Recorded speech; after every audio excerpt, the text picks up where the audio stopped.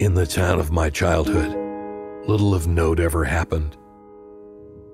So when the albino deer was found drowned in the slough, having been driven onto the punky ice by dogs, the game warden brought the dead beast to the school.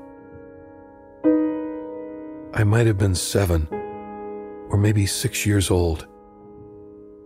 I suppose we were made to line up, since that is how we were moved from place to place and were directed out the industrial doors to admire the animal sprawled in the back of a truck. We gathered around it, its whiteness a world, blood of distinction, its eyes pink and drying in the prairie air.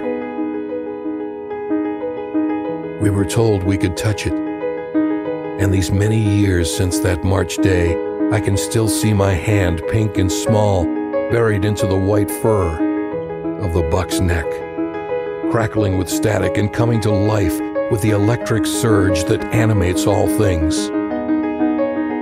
Later, the buck would be mounted and placed in a glass case in the bank, which is where the town kept things that were precious. Behind it, the art teacher rendered the bluffs and oils with the fussy hand of a miniaturist. And the buck remains there today, in perpetual imitation of itself.